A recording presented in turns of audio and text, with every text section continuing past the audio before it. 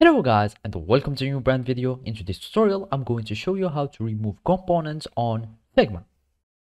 So now the first thing that you will need to do is to open your web browser, and then you will need just to go to search bar.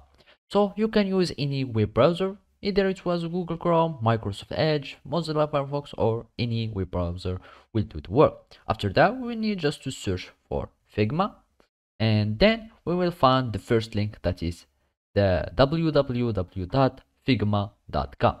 You click on it, and basically you will need just to log in or create an account. And basically here I'm already logged in. You can just create an account by clicking on get started for free, or you can just go and log in if you had already your account. So basically I'm just going to log in my account now, and after that we will need to create a new design here.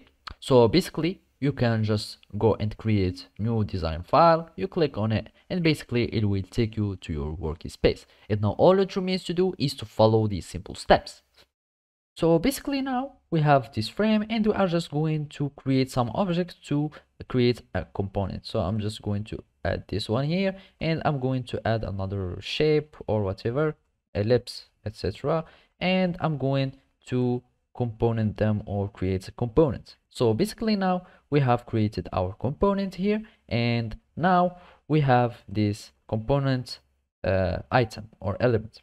So either you can delete the components by clicking on delete. So you can find this also here, and basically you click on it, and then you just delete by clicking on the delete button on your keyboard, and you will have your component that will be deleted. Or you can just click on your component, and then you can go to the main menu and go to edit and click on delete. And basically by clicking on that you will have your component that will be deleted and removed. So basically this is how you can do it. Thank you for watching, and see you next time.